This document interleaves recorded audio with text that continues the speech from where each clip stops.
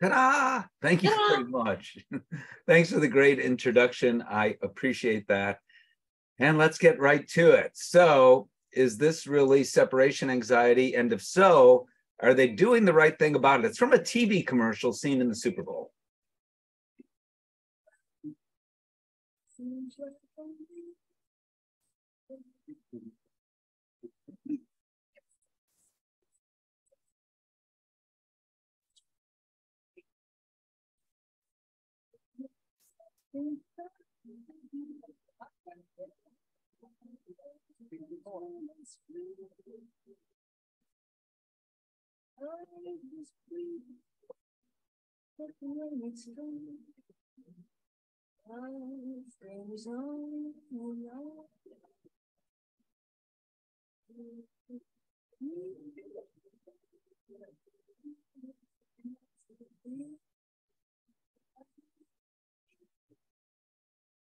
There's a train.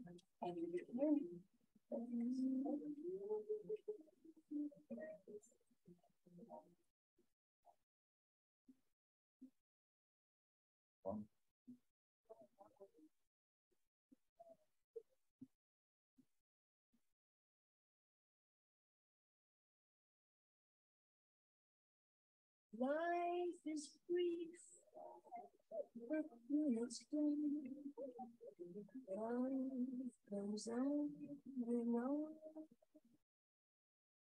A couple of problems with that TV commercial, right?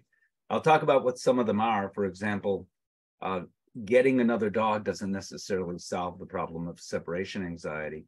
I'll talk about that in more detail. Dogs with separation anxiety rarely take pictures off the wall. Well, people are home. It is, after all, separation anxiety. But exactly what is separation anxiety? And I'll talk about that. I'll talk about right now why we might be seeing it more often as a result of the pandemic. So dogs that previously had separation anxiety, even those treated successfully, because some of you anyway stayed home during the pandemic and now suddenly you're gone, or maybe did a wonderful thing and adopted or fostered a dog. Maybe it was a foster failure, and now that dog is there all the time. You were there all the time. The dog never had the opportunity to be home alone, and then poof, the dog is suddenly home alone. That's difficult for many dogs to handle. Shelter and rescue dogs, those previously rehomed several times, are more predisposed. Having said that, there is no indication that shelter dogs, just because they are dogs in animal shelters, are more likely to have separation anxiety. And anytime there's a change, that can be upsetting to us, right? So some of us handled the pandemic, I don't care, whatever. I'm now staying home. I'm now doing it this way. I'm not doing it that way. And we're fine. Other people got really, really stressed out. In fact, we saw a suicide spike during the pandemic. So is it truly separation anxiety in the first place, which, by the way, is a panic attack? So at its full-blown real separation anxiety, and can there be levels of separation anxiety?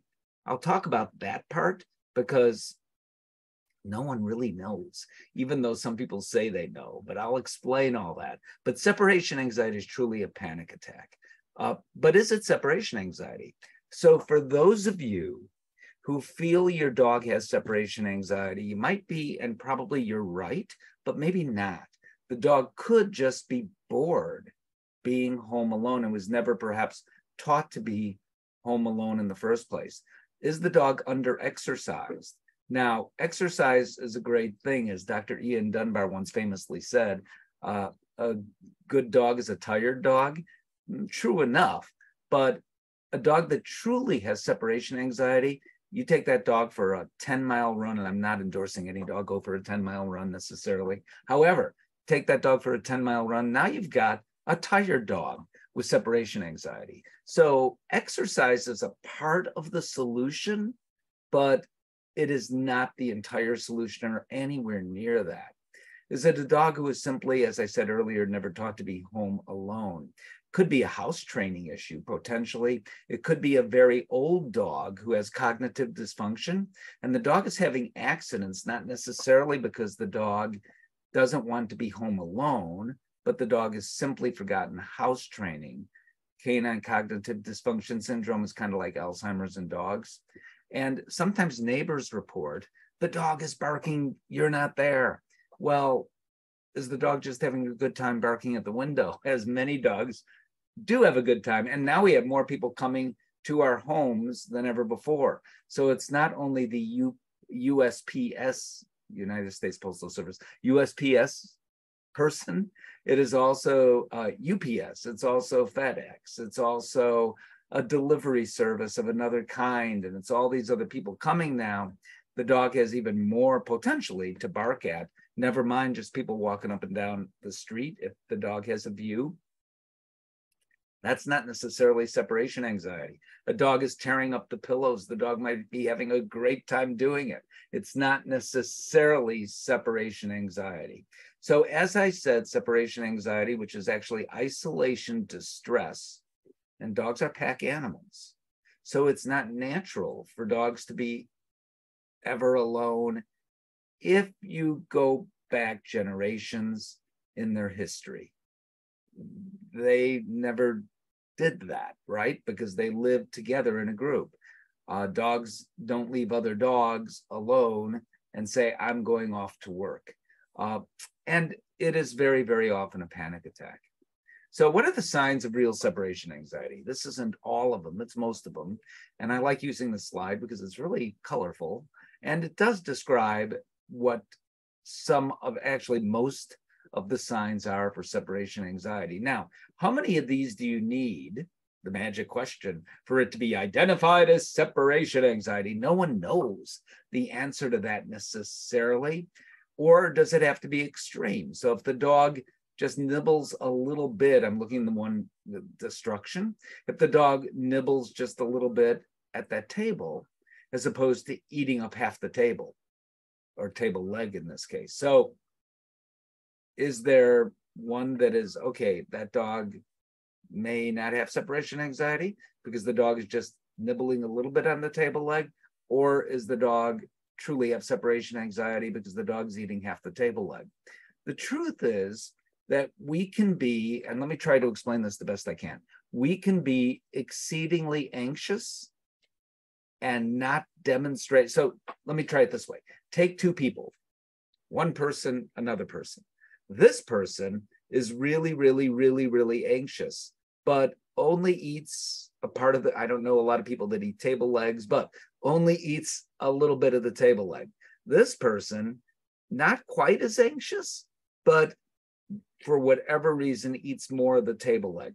We all describe our anxieties differently and express them differently, and it's no different with our dogs. So for those who say, this dog has an extreme level of separation anxiety, yes, if the dog is jumping out the window, a better way to say it are extreme signs of separation anxiety, as opposed to the dog that may occasionally urinate at the door, but isn't jumping out the window. Does that make any sense to you? I hope so. Both dogs have separation anxiety is the bottom line. And to some extent, I don't know that we need to, because we don't understand yet. In my opinion, we don't need to describe it as extreme or not extreme, unless it's so incredibly mild that you could just simply distract the dog, and I'll talk about ways to do that. So here's an example of absolute separation anxiety.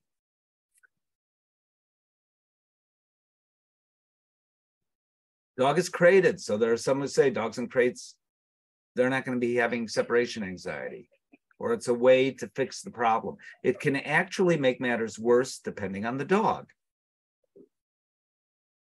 I'm going to forward a little because this video goes on quite a while. So the dog is whining, barking, wagging tail. Doesn't mean the dog is happy. Wants to get out. I'm forwarding a little bit.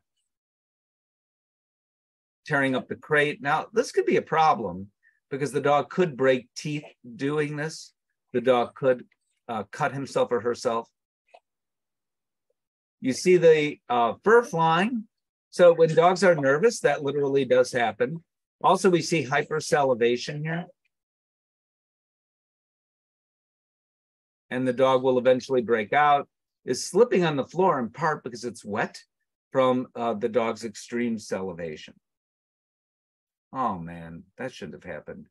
Forgive me. Oh, play from, jeez. Okay, there we go. Is there a breed predisposition? I get asked this question all the time. This is one study. The results say yes. Other studies say yes, but have completely different breeds or some different breeds listed. Is there an individual genetic component? We don't know. So if my mother had separation anxiety, am I more likely to have it? We just don't know the answers to that. We do know that 57% of dogs are between the age of about 1 and 5. We do know that nearly all dogs with separation anxiety, and I'll talk about this more, have signs of other anxieties as well. 20 to 40% of all behavior problems. This was pre-pandemic. So this number is likely higher now. More adoptions. So does that mean more separation anxiety? Well, we've seen that, but are they correlated with one another? We don't know that. We do know that dogs that have been in multiple homes are more likely to have separation distress. Neutering is a qualifier, but then again, all dogs, or let me rephrase that, many dogs, most dogs are neutered these days, which is a good thing. So therefore, of course, the dogs with separation anxiety are more likely to be spayed-neutered because all dogs are more likely to be spayed-neutered. Dogs with one anxiety issue, as I said, are more likely to have another. And this is just one chart. This is data from Assisi Animal Health. However, there's other data, and it's all a little different. So the other loud noises at the left is 40% here on this chart. It might be 42% or 38% on another chart. With another study, but they're all more or less in the same range, really, really close to one another. It does seem that dogs that have separation anxiety have at least one, and often other anxieties, plural. So separation anxiety is important because we're talking about the quality of life, not only for the dog, but for all of you as well, right? If you live with a dog with separation anxiety, you probably feel guilty about going anywhere in the first place, unless you've done something about it for that dog. And even then, you're watching the cameras maybe of your dog instead of watching the movie that you've just gone to. And then there's a concern about relinquishment, particularly for people that live in apartments or condominiums. That's a real concern, right? That dog, because the landlord is complaining, because other owners or renters are complaining, may need to be given up. It can also impact the human-animal bond. So I've got it, what you've been waiting for, and the talk can end right here. Here is the cure for separation anxiety that you've not seen before.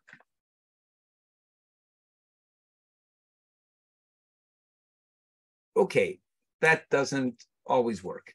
So here are some myths about what never to do, and then I promise I will talk about what to do. Pet parents saying, I caused it because I sleep with my dog and I love my dog. I kiss her a lot. No. Go ahead and sleep with your dog. Go ahead and kiss your dog. It's not going to make your dog have separation anxiety. If your dog does have separation anxiety, it's not going to make it worse. Some people think it's not treatable. I would not be giving this talk if that were the case. Medications are only the last resort. No, they are not. Please believe me, and I will explain why, like 1 or 2 slides away. Medications need to be considered for dogs that have true separation anxiety. The dog is just being spiteful, doing it on purpose because my schedule changed, or because I hollered at the dog yesterday, or whatever. No, dogs never do this, ever, on purpose. Only rescued dogs have this problem. I talked about that, but I want to reiterate, not true. The dog isn't well trained enough. Well, this has nothing to do with the intelligence of your dog. Your dog can be a Mensa dog, can know the names of 78 toys, or even, what was it, over 1,000 toys that a dog named Chaser knew the name of. I mean, incredible. And the owner has since passed away, but the Pili Bianchi is the daughter of the owner, Dr. Bianchi, and she wrote a book that's really interesting. It's out now. And she says she would have to write down the names or didn't know the names of all the toys, but her dog, Chaser, knew the names. Could Chaser have had separation anxiety? To my knowledge, Chaser did not have separation, but would that be possible? Absolutely. It's got nothing to do with intelligence. You can't soothe the dog with separation anxiety. It will reinforce the anxiety. Well, that doesn't make sense because separation anxiety is about separation. But it can make sense because let's say, and there are not a lot of instances of this, but this does happen. So I described earlier how our dog is more sensitive about being separated from my wife than me. If what I had described earlier, just throwing some kibble in the dog's direction or waiting 5 minutes might have worked as well for the dog to realize that mom is not there anymore. But if the dog truly were to have a panic attack, me telling the dog everything is okay is not going to probably solve the problem, but it's not going to make matters worse. Dogs with separation anxiety must be crated. We saw earlier, that's not the case. Often it can help, but sometimes it makes matters worse and sometimes doesn't do anything. So what doesn't work, aside from crating, getting another dog or another pet. The separation is generally from a human being. Now, there are exceptions to everything. And excuse me, I know instances where a dog has passed away in the home and the dog that remains develops separation anxiety, and getting another dog does make the difference. But that's actually the exception rather than the rule. What happens, particularly if you get a puppy and you have an adult dog with separation anxiety, here's what happens. That puppy learns to be anxious, doesn't have the same thing going on as the dog with the true separation anxiety, but that puppy learns to act the way that other dog is acting. So now you've got two dogs with essentially separation anxiety, being the pack leader, telling the dog, I am the boss. Does nothing, except sometimes deteriorates, that's a better way to say it, the human-animal bond. I talked about exercise being helpful, but it's not the cure. Some people think, okay, I just do nothing. The dog is going to realize I'm coming home. Yet, unfortunately, we need to do a lot more than that because they're dogs and they don't have that kind of logic. In fact, the anxiety kind of builds like a snowball over time. Punishment, I hope you all know that actually it's separation anxiety. Punishment makes our dogs anxious, so that will make matters, will make matters worse, and in fact, impact the human-animal bond, and not in a good way. So what's going on here? Back from lunch, and why are you so guilty, Bunny? So the dog had an accident while the people were gone. This dog has separation anxiety. What did you do? Is this dog really feeling guilty? Is this dog really feeling sorry? Oh, I was a bad dog. I did this. No, the dog, even though these people are not hollering, they're not yelling at the dog, I assume, you can't see them, but I assume their body language is not indicative of them being upset, although that's possible. There is something else this dog is picking up on, and this dog knows that these people are in some way, shape, or form not happy. So this dog is kind of like saying, I'm feeling badly, but not guilty. There's a difference. And I don't want anything to happen to me. It's almost self-protective as to what's going on here. Not that the people ever abuse this dog. So that is natural canine behavior. What is not possible in canine behavior is the dog to think, I did something wrong and I feel guilty about it. Dogs do not have that capability. Tools to identify canine separation anxiety. There's no identifiable one test your veterinarian can take. But if you hear nothing else, for those non-veterinarians, I want you to hear this. You would not diagnose diabetes. How could you? In your dog or cat. You would not diagnose heart disease. How could you? Well, people make a stab at, and meaning well to diagnose separation anxiety, feeling, okay, it's a behavior issue, that's different. Well, it's not really. First of all, as I described earlier, it's possible whatever's going on may not be separation anxiety. And we now know that dogs, as one example, in pain, may express anxiety when their people aren't there and somehow tolerate the pain when their people are there. I mean, you've all had circumstances like this, right?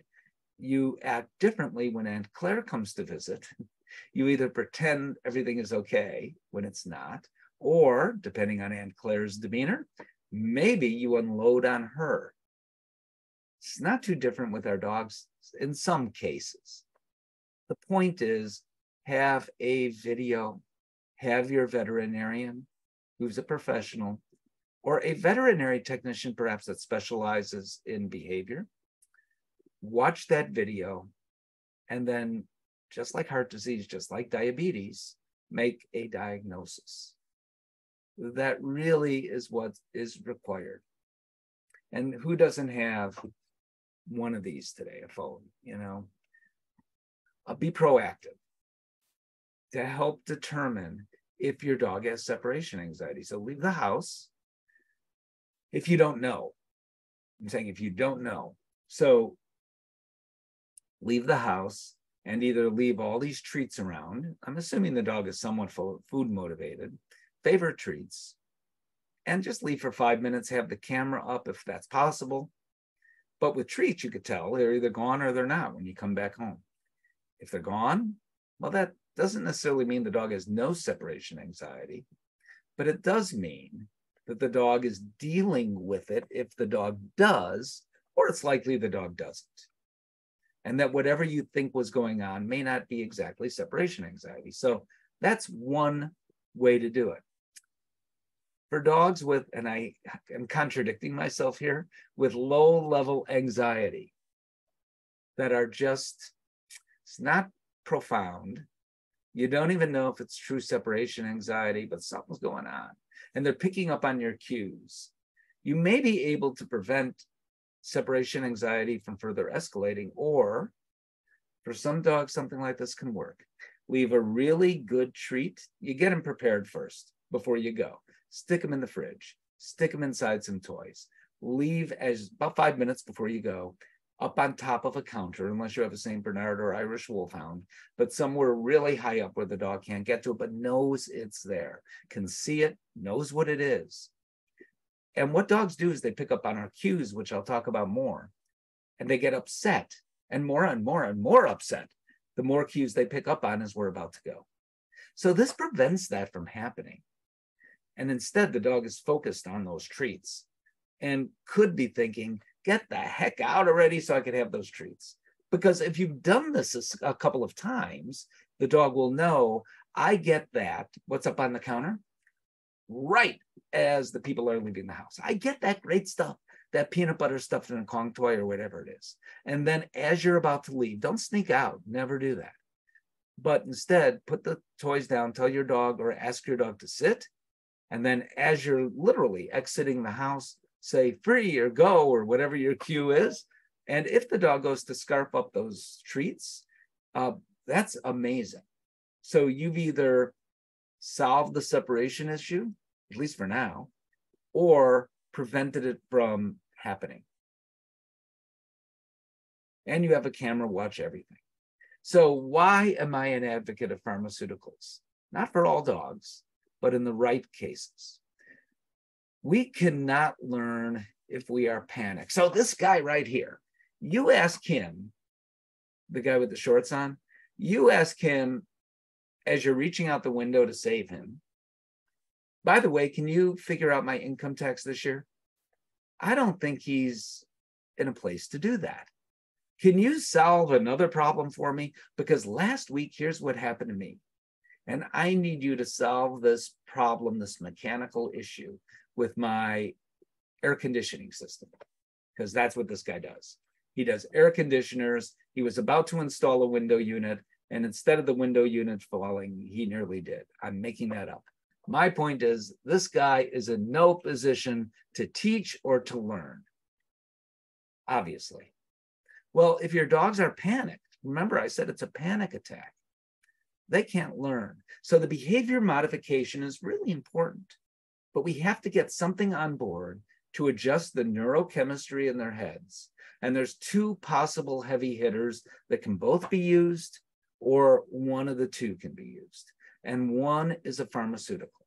Now, some drugs take a while to kick in, others kick in really fast. Your veterinarian can tell you what is best for your circumstance and for your pet.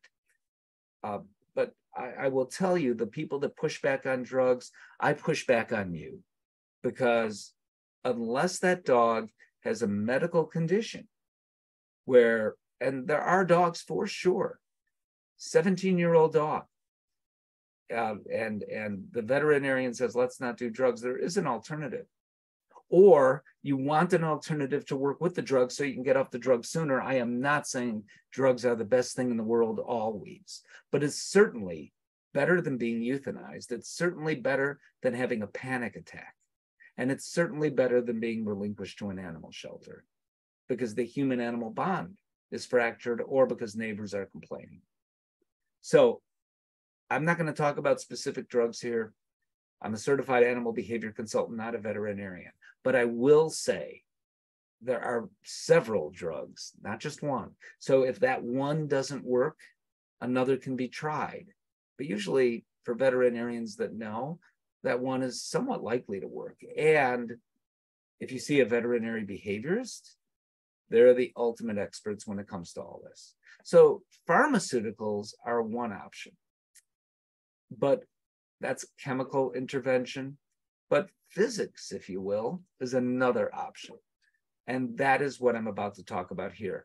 Targeted pulsed electromagnetic therapy, which is what this product is, the Calmer Canine. Because I can talk about it, and because I said there were two heavy hitters, two things that you know are really going to work. There are other things that you can and perhaps should do for dogs with separation anxiety as an adjunct. But these are the two big ones: pharmaceuticals and what I'm about to talk about, targeted pulsed electromagnetic therapy. So this device emits signals that actually do something similar to what those drugs do. They shrink the swelling in the dog's brain, because that's actually what happens when these dogs are panicked. And the same thing when humans become panicked, parts of the brain actually swell, and neurochemicals that we don't want to see become more active. And the neurochemicals we do want to see, the positive neurochemicals, serotonin and dopamine and others, dissipate. So what this does is it changes things back to normal for that dog. I hope that makes sense. And it's easy to do, and there are no known adverse reactions or side effects. So this is what it looks like. And you literally hold it over the dog's head. Well, you're watching TV and the dog is sitting next to you. Or there's a vest that comes with it. Depending on the size of the dog, you can get a different size vest, and you literally put that on the dog, and you don't need to hold anything. The dog kind of holds it himself or herself, because it's like you see right there. Ideally, 2 sessions a day, 15 minutes apiece. The product turns off automatically after about 15 minutes. So you don't have to worry about, oh, it's 14 minutes, I'm looking at my watch. It can be handheld, as I said, or used with the vest. The treatment is simply done at home. You don't have to go anywhere. You don't have to do anything. There's one button that pushes it on, so you don't need to be a techie, which is something I like. How long does it take? Well, that depends on the dog and other things that are going on that we just don't understand necessarily, but about 4 to 6 weeks. But many people have seen an improvement over one treatment. And if you're using this along with pharmaceuticals, all things move along quicker. And by the way, this can be used absolutely with pharmaceuticals.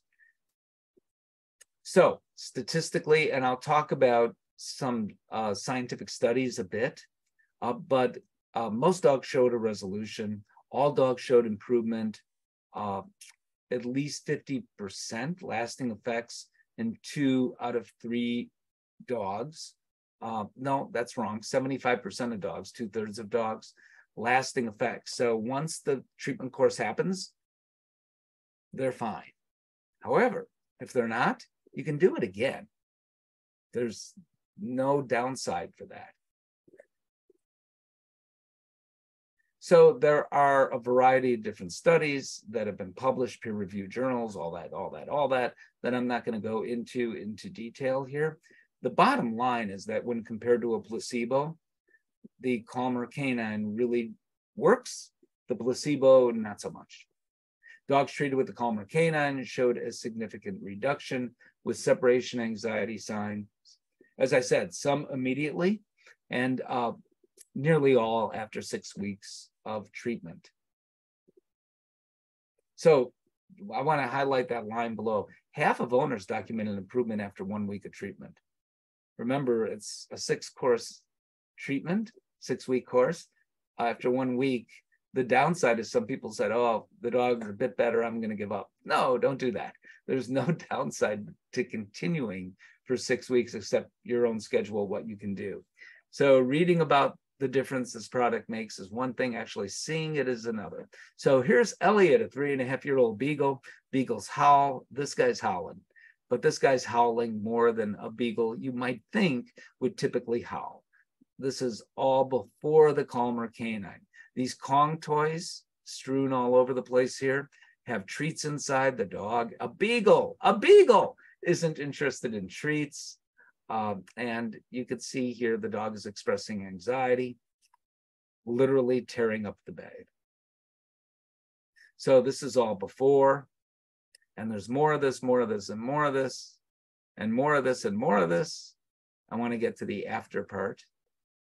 Okay, so a month later, 1 month, not necessarily 6 weeks. A month is 4 weeks, right? So even before the typical 6-week course, after 4 weeks, this beagle's just hanging out. Howling a little bit, as we'll see, but very, very little. No destructive behavior. Is busy doing what beagles do and is trying to get the treat out of the toy. So the howling 15% of the time after, compared to 71% before, the dog was actually able to rest or sleep when the people were away after the treatment. So this dog's Elliot. Let's get to Elliot. There we go. Oh, that's who we just saw. Sorry, this is Cooper. Cooper's a beautiful dog. If the video starts, Cooper is being hyper vigilant, watching, okay, where did people go? Barking a bit, watching, not destroying anything, but clearly is distressed. 1 month later, not 6 weeks later, 1 month later, we see this. And Cooper, when Cooper lays down, notice how he lays down. There we go. Relaxed. You could tell by the way a dog lays down. That could be a whole talk in itself. Dogs are sending us signals all the time. And this dog is saying, I could not be more at ease, which is so nice to see. So this dog isn't only laying down. This dog is so comfortable. The number of watching exits goes down dramatically. The whining literally disappears. And the barking literally disappears. If there were to be neighbors involved, this is a house, but if there were to be neighbors involved, because it's a condo or apartment, that barking makes a difference. So there's some practical issues here. First line in new cases, absolutely the Calmer Canine can be used, but maybe lower doses of drugs as well, because you're doing a combination of both those things. And who doesn't want lower doses of pharmaceuticals? Also, you may be able to get your dog off the pharmaceuticals sooner. It could be a jumpstart to improvement in stalled cases. For some reason, it's not the right pharmaceuticals or they're not working. Multimodal therapy is always a good idea, particularly, again, I hate to use this term, but in so-called severe cases. And older dogs with a lower tolerance or who cannot take a pharmaceutical, or other dogs, and frankly, some of you will still say, no matter what I say, I'm not giving my dog drugs. given the right drug. Listen, if the dog is a little more tired, which doesn't happen with Calm or Canine, but with drugs, it can be, depending on the drug. If the dog is a little more tired, not stoned, not acting totally out of it, personality not changing, then it's totally the wrong drug for the wrong dosage and everything. That should never happen. But a little bit tired compared to panicked, am I going to take a little nap or be panicked? Well, it's clear which is better for the dog. So behavior modification. We want to encourage independence. We want to eradicate cues that we're going. So along with that, we want graduated departures, as they're called. Is that the next slide? It is. So graduated departures is this. You're eradicating cues at the same time. So you're getting ready to leave the house. You are going to act like the best actor and get an Academy Award because you're going to act like you're leaving. You're going to do everything as if you're leaving the house. You've got somewhere to go. You're going to grab whatever you typically grab and head for the door and go nowhere. Except back to the kitchen to continue cooking, or back to the sofa to continue streaming whatever you're watching on Netflix. And then you're going to do it again and again. And eventually you're going to go out that door and you're going to go for 20 seconds. Then you're going to go for a minute. If you see on that camera that the dog is acting distressed, even after a minute, you've gone too far too fast. However, if everything is okay, you're going to ramp it up to 2 minutes, ramp it up more to 3 minutes. If that's too much, you go back to a minute. Then make it 5 minutes, then go back to 3 minutes, then go up to 6 minutes, then take it back to 5 minutes. You're going to do, and there's no right or wrong. There's no what's the word that I'm looking for?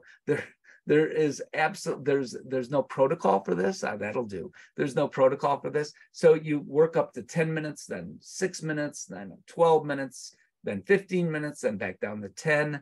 There's whatever those numbers are can be random, but the idea is you're going for longer periods of time. But between that, you're taking it back to what you absolutely know your dog can handle. And then you're taking it up to, oh, I think my dog can handle that, but I'm not sure. If it was too much, you went too far, too much, too fast. And the problem with this is you can do it over a 3-day weekend, ideally, if not over a weekend, but then you got to go back to work. Everyone has to leave the house on Monday. So you have a pet sitter come in if you can, have a relative come in if you can, bring the dog to someone's house. Well, that's ideal. Someone's house who the dog knows and you know, obviously. Maybe even boarding the dog for a week or 2 weeks or 3 weeks until you can get this down better if you don't have time to do it, except on a weekend and maybe a couple of weeknights. Because then what you're doing is you're leaving your dog home alone for, okay, you worked up to 5 minutes, but now you're leaving for 8 hours. You'd never need to bring it to 8 hours. There's no magic solution, but for most dogs, most of the time, once you hit an hour, you're okay. There are exceptions to that. And that is the dogs who have other anxieties, to say noises. And they hear a noise and boy, then they get cued and you've got a problem. And I've got a solution to that. But that's the problem with graduated departures. But they are helpful to do what you can do. Exercise I talked about earlier is in of itself not a solution, but with these other things on board and going on, it's helpful. And also providing an enriched environment, so important to give your dog things to do in the house when you're not there. Practical issues here. I went the wrong way on the slide. So I just described the graduated departures and what they are. So the problem is that, all right, those are good things. It's a lot, but are there other things we can do? I said multimodal earlier. I used that term, doing several things. And one of those things can be also providing something else. Now, what that something else is, or how many something else's you provide, depend on economics and also what your veterinarian thinks is right. Calming care is Purina Pro Plan veterinary care supplement. We know that, and it makes sense actually, that a nutritional supplement that's a probiotic can impact lowering anxiety. If you think about it, before you took a big test, you might have gotten nervous and it might have gone to your stomach, right? That happens in humans, it happens in dogs. There is a connection there. So having a probiotic can help. Is that going to, in of itself, solve separation anxiety? No, it's an adjunct. I talked about what the two big heavy hitters are. A nutraceutical can be huge. So Zilkene, there are so many out there, too many for me to talk about. So I will only talk about two that have science behind them. One is Zilkene. It's a bovine sourced hydrolyzed milk protein. It's like great-great-great-grandma once said, if you're worried, have a glass of warm milk. It'll calm you down. Same general idea there. Angstotane is L-theanine. It's found in green tea naturally. And the tablets are palatable. And again, this can lower anxiety. I don't know that you need both of those.